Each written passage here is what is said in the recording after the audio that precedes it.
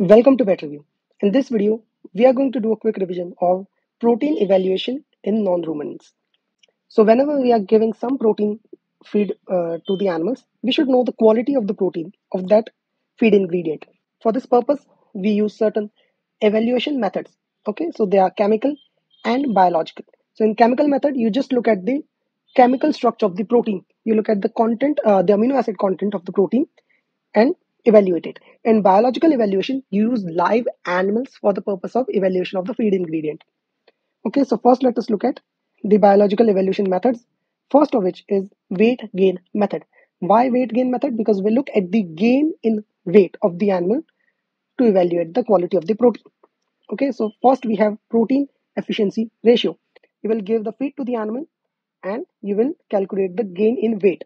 Okay, and weight gain divided by protein intake will give protein efficiency ratio. Then we have net protein retention. It is a little bit different. What do? You give a test protein diet to the animal and you give non-protein diet to the same animal or another animal of the same species, same sex, same age, and in the same environment. Okay, so difference between the weight gain of the test protein diet and weight loss of the non-protein diet. You will calculate it divided by protein intake, and this will give NPR, net protein retention. Then we have gross protein value. This is used in chicks. So chicks are fed with 8% protein diet up to 2 weeks. After that, you will divide the chicks into three groups. First, we'll have the standard diet, 8% protein. Second one will have standard diet along with 30 grams crude protein per kg of the test protein. And the third group will have the standard diet along with the same amount of protein but casein. Okay, so basically we are evaluating or we are comparing the test protein with casein. Okay, so gross protein value equals increased weight gain per gram of test protein divided by increased weight gain per gram of casein. So these are all the weight gain methods. Then we have nitrogen balance method. Why nitrogen balance method? Because we look at the nitrogen level in the feed that is given and the nitrogen level in all the excreta of the animal. Okay, and basically we see how much nitrogen is retained in the animal body. Okay, so the first method in this is biological value. So it is the proportion of the nitrogen which is absorbed. Okay, and it is retained. So we have apparent biological value and true biological value. What is the difference? In apparent biological value, we do not account for the mucosa and all the cells in the intestine which is getting shed right with the feces and the endogenous urinary nitrogen. Okay, so first let us see apparent biological value. We will take nitrogen intake minus the difference between fecal nitrogen and urinary nitrogen divided by nitrogen intake minus fecal nitrogen and whole into 100. Okay, for true biological value, we minus the metabolic fecal nitrogen. So all the mucous cells and all other substances which are released in the intestine which contain nitrogen. Okay, we have to minus it from the fecal nitrogen. Why? Because that nitrogen is not from the feed itself, right? We are not seeing the actual protein content of the feed. We are just looking at the nitrogen. So if you're looking at the nitrogen and you're estimating the quality of the protein, you have to first subtract whatever nitrogen is present in the feed that is not of the feed origin. Okay, so metabolic fecal nitrogen has to be subtracted from the fecal nitrogen. Similarly, endogenous urinary nitrogen is subtracted from urinary nitrogen, and this will give true biological value. You have to remember the biological value of some important feed stuff like milk for humans, milk and egg is used. So 94, egg is 96, which is the highest.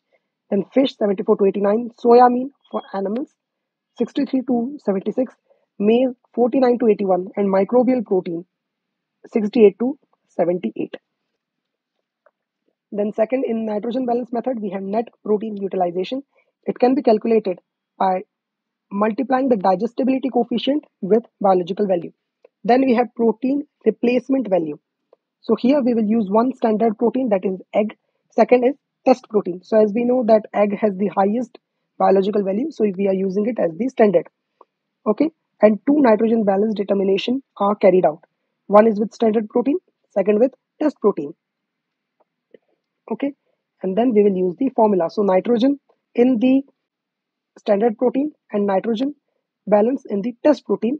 The difference is taken, divided by the nitrogen intake into 100, and this whole value is subtracted from the 100, and this is called protein replacement value.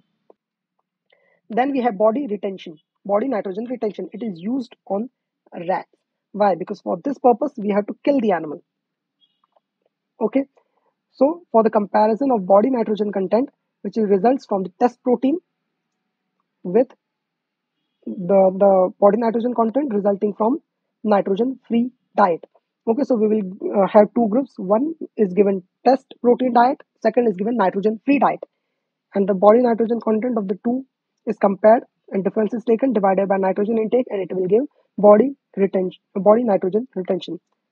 Okay, so this is all for the biological evaluation methods. Then we have chemical evaluation method.